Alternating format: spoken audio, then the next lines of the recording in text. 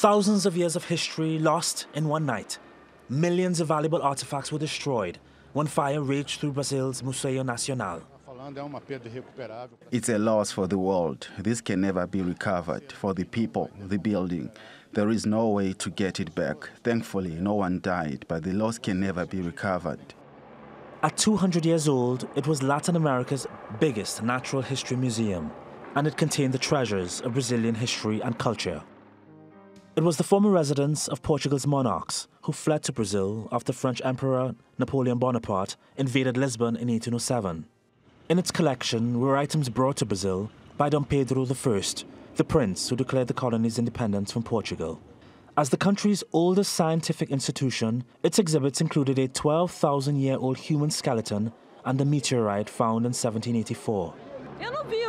I just see a piece of my history, the house of the empire where the Imperator Dom Pedro II of Brazil used to live, on fire and being destroyed.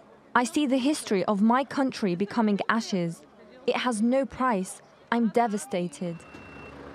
President Michel Temer on social media said it was a sad day for Brazil, tweeting, "The value of our history cannot be measured by the damage to the building that housed the royal family during the empire."